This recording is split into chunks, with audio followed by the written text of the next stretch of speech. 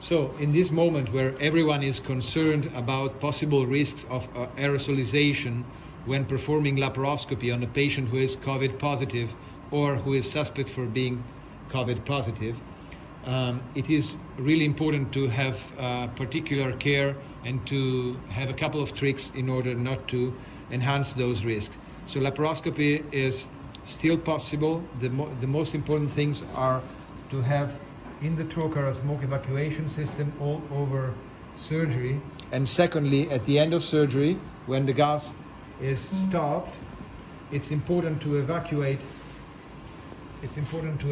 smoke with a suction device as this one, and until the abdomen is completely desufflated, we will not proceed to the extraction mini laparotomy or to removal of trocars.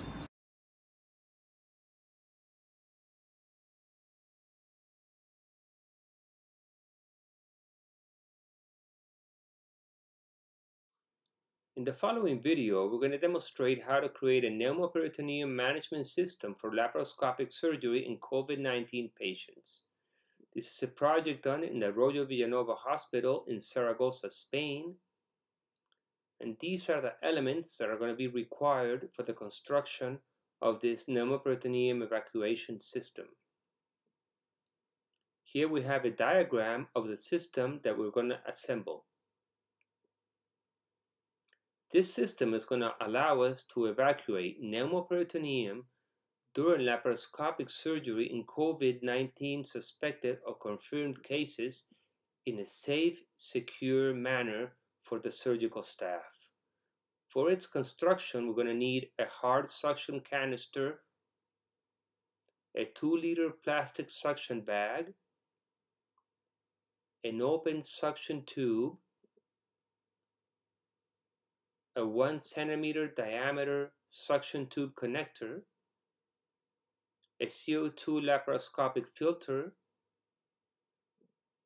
rulers, scissors, and a lubricant like Silco spray. So this material can be found in any OR facility. For the construction of the system, we're going to cut off the ends of the open suction tube, and we're going to put an RTU cuff as an oversize. This tube, we're going to introduce it inside the plastic bag, removing the white cap, and we're going to introduce it 30 centimeters until it generates a sealed off system with the RTU overcuff. Once this is sealed, we're going to fill it with water and sodium hypochlorite halfway, closing the system and putting it inside the hard canister. Then this is going to be connected to the wall suction or the central suction of the OR facility. Afterwards, we can connect the CO2 filter to the laparoscopic trocar through this connector. And with this valve, we can control the pneumoperitoneum that's going to go out the patient through the filter and into our designed canister system with water and sodium hypochlorite. At the end of the surgery, we're going to evacuate this pneumoperitoneum to avoid hazardous exposure of coronavirus to the surgical staff. At the end of the surgery, we evacuate all the pneumoperitoneum in a closed system. We can remove all the tubing and the plastic bag and dispose it in a safe and controlled fashion. Thank you for your attention.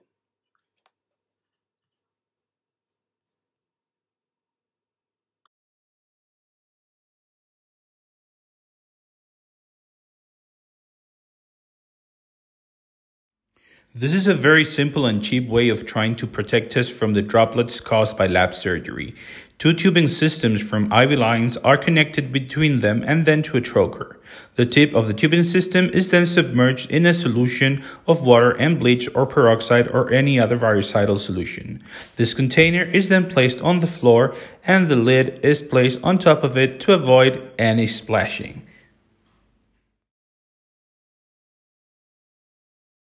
Like to introduce you a homemade solution in order to filter air from patients that have been infected with COVID-19. Infanta Sophia's hospital does not count with thoracic surgery.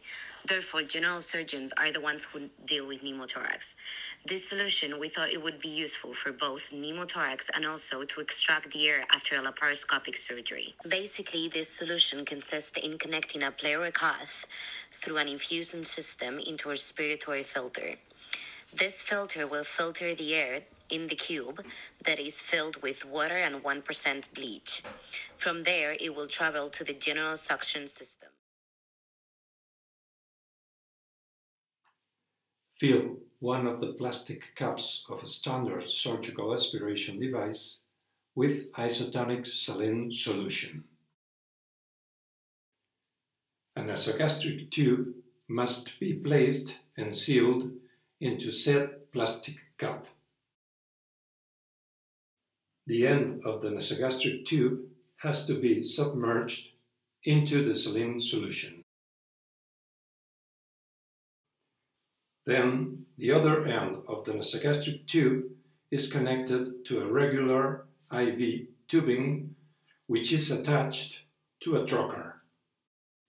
It's only needed to open the trocar to extract the generated smoke.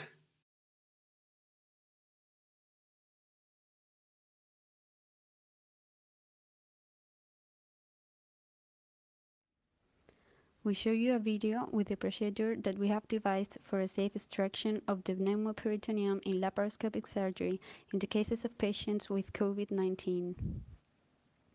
We use the standard vacuum. We fill the container with water and bleach in a concentration of 10% approximately. We add a plastic tube that collects the sucked air and funnels it below the water level. We connect the laparoscopic trocar into an aspiration filter and this filter to the usual rubber of the aspirator. Another option would be to use a serum system that fits into the trocar and which end is connected to the vacuum directly or with an adapter or connection. In this way, we avoid to spread the CO2 and therefore the viruses it contains. This is our smoke evacuation system for laparoscopic surgery in COVID-19 patients. It is composed by a filtering system, a 5 mm endotracheal tube, a vacuum rubber tube, irrigation solution, and bleach. First of all, we put the irrigation solution with bleach into vacuum canister. After, we introduce the endotracheal tube in the canister as shown. Then, we adapt the vacuum rubber tube terminal to the filtering system. So we connect the smoke evacuation system to the trocar. Finally, this is the system working.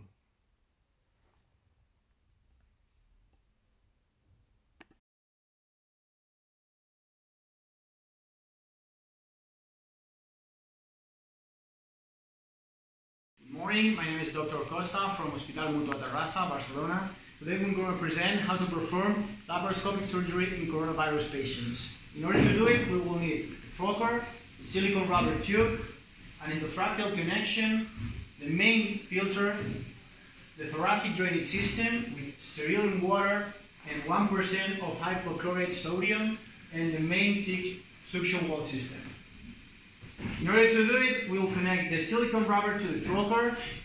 After that, we use the endotracheal connection, which is split in two. One end goes to the silicone rubber, then connects to the main filter, and then proceed to the other end of the connection. After that, we connect the tube that comes from the thoracic drainage system we will mix the sealant of the thoracic drainage system with sterillium water and 1% of hypochlorite sodium. After that, we connect the system to the wall suction, and that is how it's done. Thanks a lot.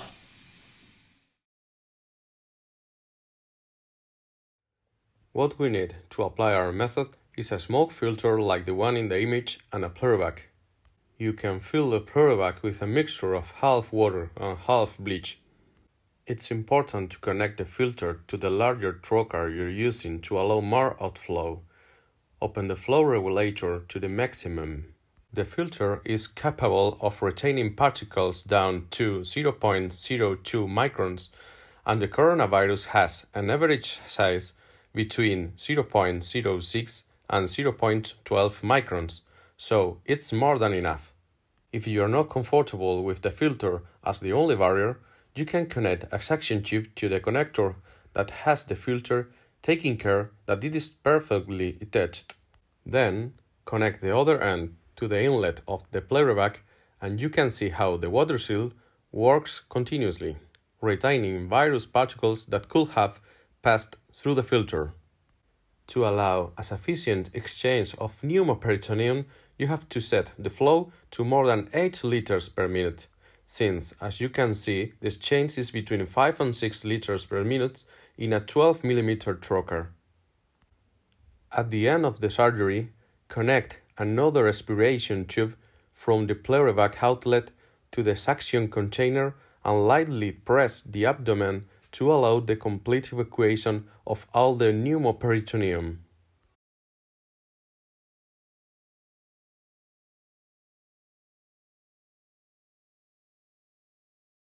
We would like to present a pneumoperitoneum suction system under the water seal designed at the Sunnis Pazis University Hospital.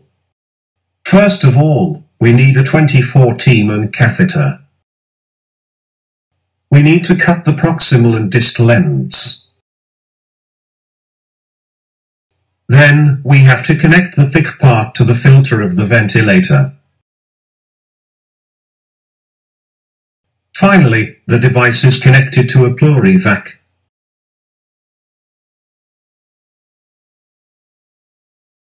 This is the finished device. This is the system working.